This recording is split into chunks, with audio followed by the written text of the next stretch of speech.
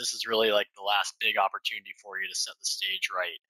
And it's important that we do so because people that get started off on the wrong foot, it's really difficult to get back on the right foot. But if you can start with good habits from day one when you get into practice, it's going to make your long-term financial picture so much better, so much easier, and you'll hopefully be able to achieve the important financial goals that you have.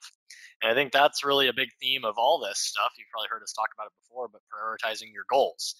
And I think that's probably the first thing that we should really focus on is talking about what's important to you, what do you want to accomplish, what's maybe not quite as important. You're not going to be able to accomplish everything that you want in the time frame that you want it. Time and money are limited resources, so we really need to decide what's most important, what do we want to shoot for, and what are we okay with maybe putting off a little bit.